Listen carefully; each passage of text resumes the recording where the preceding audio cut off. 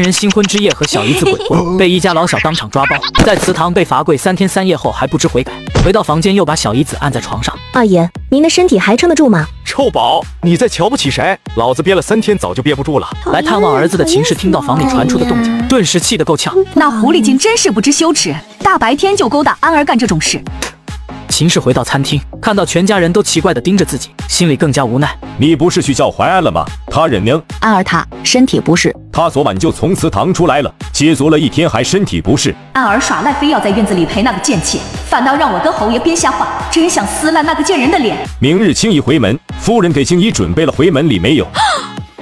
由于不是自己的亲儿子娶妻，他还真忘了这茬。老夫人冷冷看了秦氏一眼，按照最高规格的回门礼，现在去办也还来得及。是，青姨啊，我一会儿就让玉兰带你去库房，你看中什么就挑你喜欢的，别客气，这是额外给你的补偿。有好东西拿，不要白不要。是，多谢祖母。明日回门，但运之不方便行动，府里不能一个都不去，不如青姨带横哥回去。哎，这青姨不必为难，等明日过后，我会亲自提着淮安那混账登门给亲家道歉。至于明日带不带横哥回去，看你自己。横哥听见大家在说自己，连忙歪着身子向许青姨贴去。横哥儿想和母亲一起去，不过母亲不带横哥儿也没事，横哥儿不哭。难怪人们说3岁看老，横哥这性格看来是天生的，小年纪就茶香四溢。带你，快吃饭吧。今天能吃下1碗饭，明儿就带你去外祖家。许青姨忙了1天，想起今天没去谢运之那里打卡，于是将跟屁虫横哥抱过去。横哥，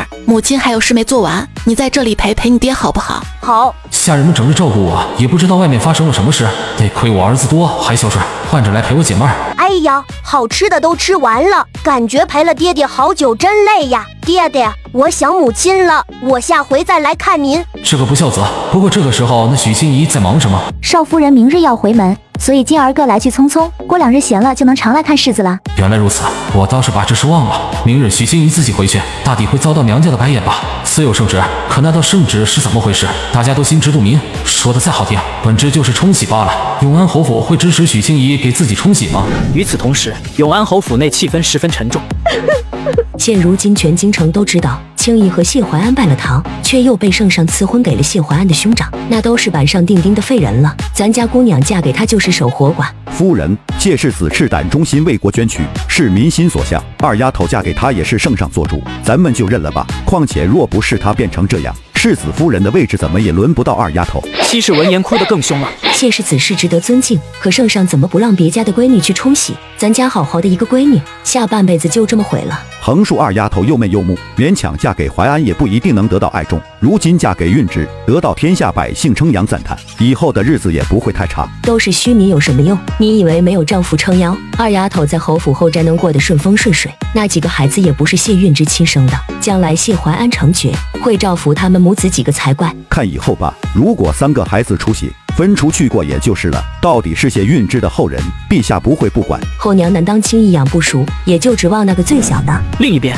许青姨还不知道父母正在头疼她的处境，乐呵呵跟着玉兰嬷嬷来到库房，挑选回门的礼物。哇，平阳侯府的库房好东西还真不少，不过这不是一锤子买卖，我也不能太贪心，太贵重的东西就不拿了。许青姨很快就挑选了几件价值不高但做工精巧的礼物，看到了一些布匹，就认真翻了翻。少夫人，这些布料都是新进的，时下正流行呢，您可以拿一些当回门礼，宋夫人、宋小姐都适合。我就不拿了，姓李那边还有很多没用完呢，就是想看看有没有适合几位哥儿的，不知道他们夏季的衣裳做了没有。玉兰嬷嬷见她如此有分寸，不由得刮目相看。少夫人不愧是大家闺秀，做事情大气得体，既不让自己吃亏，也没有的理不饶人。3个哥儿有这样的母亲照看，真是不幸中的万幸，也难怪老夫人和侯爷这么上心对待。当然有适合少爷们的布料在这儿，您挑一挑。许青姨刚回到淡怀院，横哥就屁颠跑过来伸手要抱。蔡嬷嬷怯生生的进来。少夫人，奴婢今天下午仔细想了您的话，已经想明白了。从前的确是奴婢不对，没有打从心里敬着少爷，请少夫人责罚。你想明白了就好。虽说踩高捧低是人之常情，可是到了我这里我可不惯着。以后尽心尽力照看横哥儿，不仅要得到我的认可，还要得到横哥儿的认可，懂吗？是，少夫人，奴婢一定好好改过。好好干，我不会亏待你的。眼下横哥儿比较粘人，明日还要随我回门，你就过2日再来带他吧。好的，少夫人。不过有事情要吩咐你，我在库房选了一些布匹给哥儿们做衣裳，你召集几个会做女工的丫鬟嬷嬷，这2天就领着他们做衣裳。是，少夫人，奴婢一定将您的吩咐办好。去吧，做好了有赏。许清怡吩咐完蔡嬷嬷，便看见恒哥定定地看着自己。怎么了？母亲觉得我太粘人了吗？我不要抱了。当然不了，母亲喜欢你还来不及呢，只是找个借口把你从蔡嬷嬷那里抢过来。恒哥听到许清怡的解释，高兴坏了，赖在房间里不肯走。许清怡好不容易把他哄睡后，长叹一声：没想到啊，婚后首次和别人同床共枕，对象竟然是个小朋友。这样也好，古香古色的环境在夜里其实挺可怕的，有个人在身边可以睡得踏实一点。第2天一早，一车一车的回门里拉进永安侯府，许清怡领着恒哥站在门口。回门本来是大喜的日子，这永安侯府却没有多少喜气。看来原主真是不受宠，无所谓，反正我也是走个过场罢了。哟，二妹妹都回来了，怎么站在门口不进去啊？这位就是和原主不对付的嫡姐许婷云嘛，我记得她好像嫁的是永国公府的世子，没事就喜欢欺负原主。今天是我的回门日，她特意回娘家凑热闹，就是故意来让我出丑的吧？是大姐啊，您今天怎么有空回家了？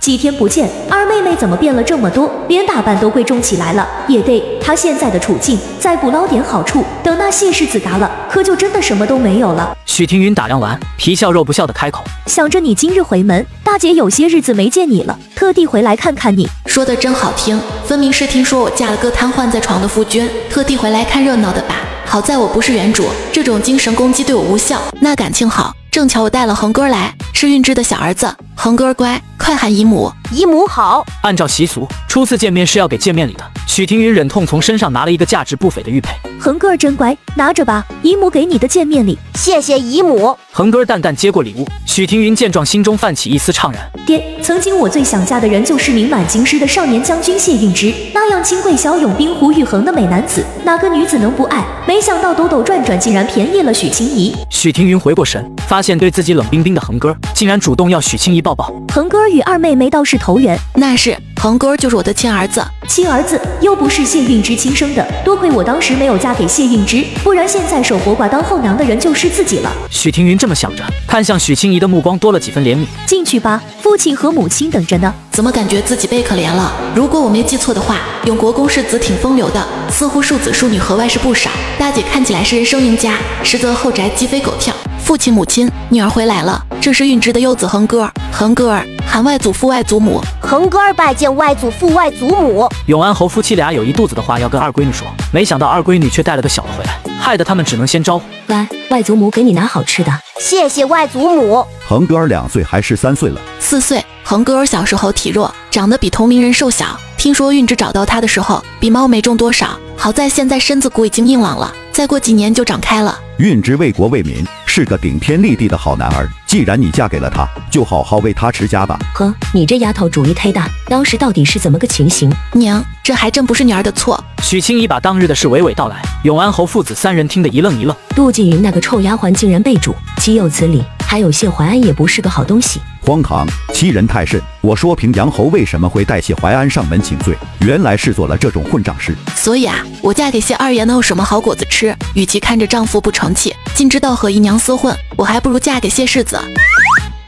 我怎么听着二妹妹像是在嘲讽我呢？我的丈夫风流成性，全京城都知道。不过那又如何？总比一个摊子好。许婷云的同情瞬间一扫而空，愤愤地瞥了一眼许清怡。二妹妹想当然了，谢二爷再不成器，将来也是侯府的主人，你们到时候孤儿寡母的，大姐真为你担心啊。听她，你大姐这些年教你的东西，你都学到狗肚子里去了。谢怀安就算宠爱妾室，也顶多是生出几个庶子庶女，能金贵得过从你肚子里爬出来的底子？你何必自降身份跟几个姨娘妾室争风吃醋？母亲有所不知，谢家专出情种，只怕女儿嫁给谢二爷，连生下嫡子的机会都没有，而且把树长子交给嫡母养的条件都不肯答应，我嫁他何用？